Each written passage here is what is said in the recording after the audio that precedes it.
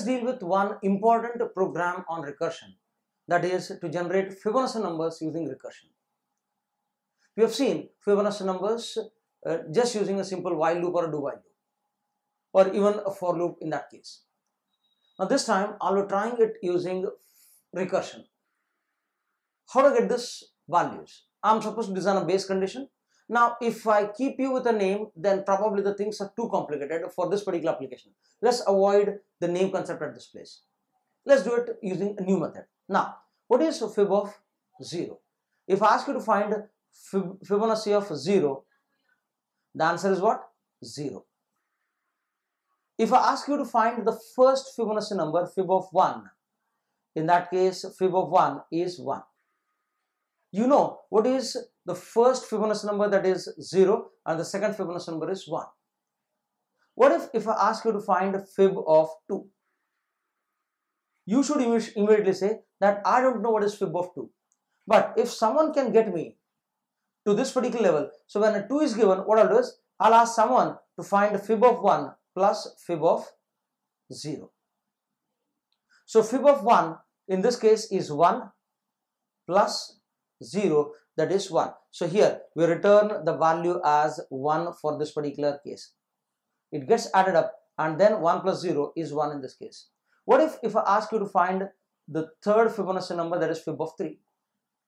When fib of 3 is given, you will say that I know what is the fib of 2 and what is fib of 1. Fib of 1 can be obtained directly. Fib of 1 is what?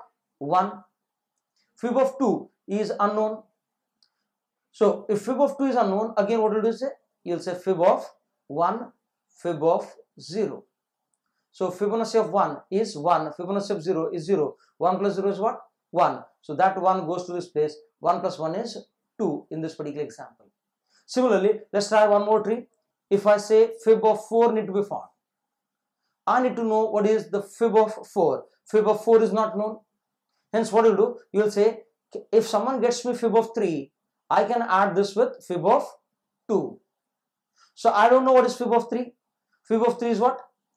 Fib of 2 plus fib of 1. And fib of 2 is fib of again 1 plus fib of 0.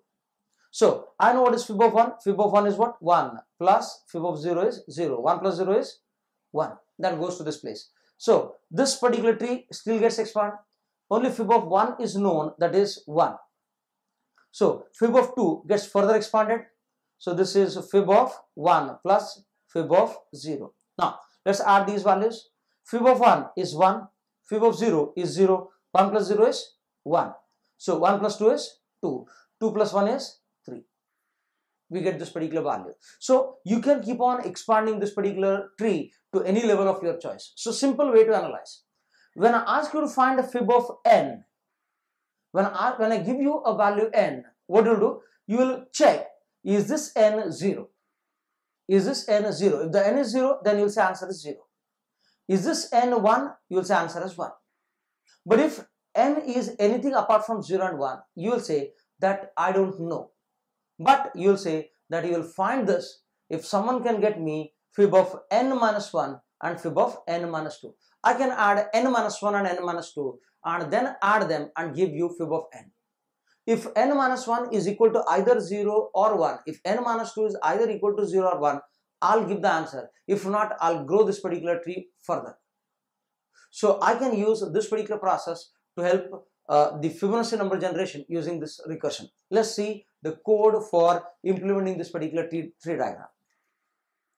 So here you'll have this particular Fibonacci function, fib of int. I'll ask the user how many Fibonacci numbers to be printed. The user says that he needs to print 5 Fibonacci numbers. So first time is 1, second time I'll say this till n.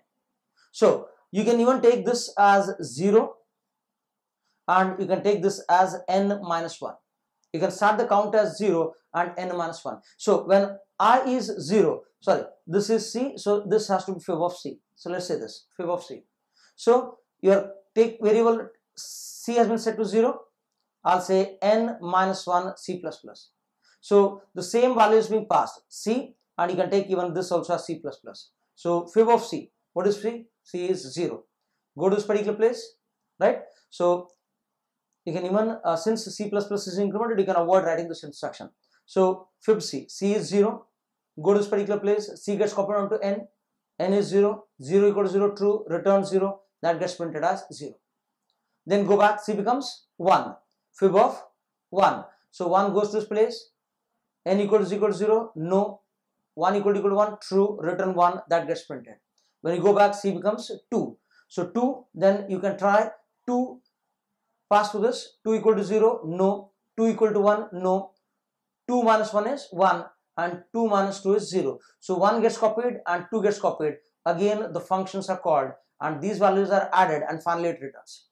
So here you can use the counter itself as a variable for C, or you can take I as a number, I is 0 and fib of I and then I plus plus. Both would have been worked. Even C would have been worked. If C had been used, then C has to start from both 1 and N. And you can take a new variable as I and I plus plus. Or whatever, I'll take C as 0 and go till N minus 1, C plus plus, and then do this particular task. So we'll be able to generate the Fibonacci series using this particular recursion process.